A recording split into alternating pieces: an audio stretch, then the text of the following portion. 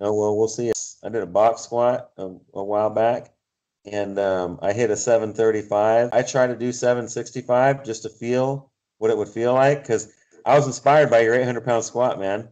So I was like, I want to see if I could fucking how far I can go, you know. So I tried 765, just sitting down to the box. I never, you know, I didn't post a video or anything like that because I couldn't get up with it. So So I didn't even attempt to go push up against it. I let the safety bars take it, and the pressure I felt when I attempted 765.